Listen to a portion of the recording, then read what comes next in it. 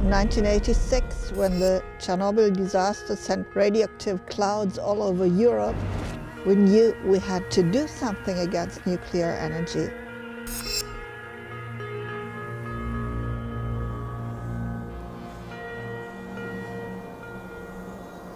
Many parents were really concerned about their children, and so some of us formed a group named Parents for a Nuclear-Free Future.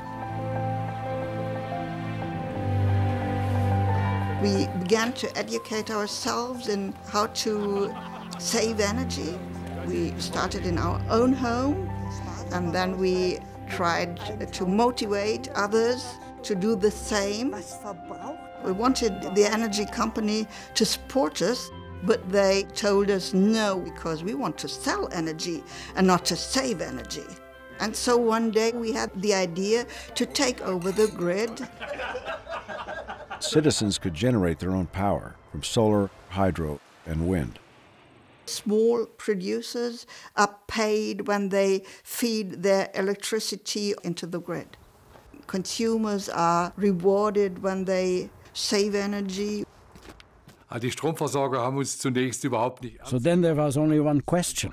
How do we get the power grid? When the election came up to decide who controls the grid, we knew it was now or never. EWS, the Schunau Electrical Power Company, held 2 citizens' referendums and won them both. The power company said, well, you had the votes, but we have the grid. And we want 9 million Dutch mark, and either you pay it or we don't give you the grid. So we had a campaign asking people to help us raising this money. It took EWS 7 long years to purchase the electrical grid.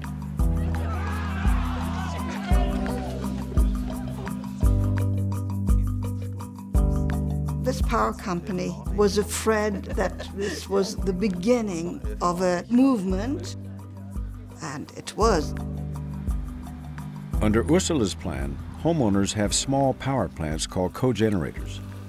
EWS is now collectively owned by more than 1,000 citizens.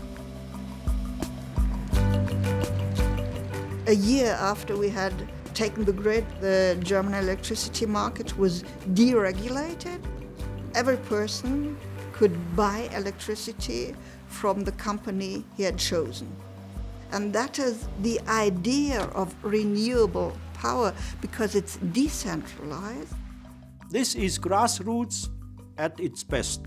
More than 100,000 people now have the electric current from this very small city, and they are very proud of it. We want to have 100% renewable energy in 2050. All studies say it is possible to do that, and so we will do it.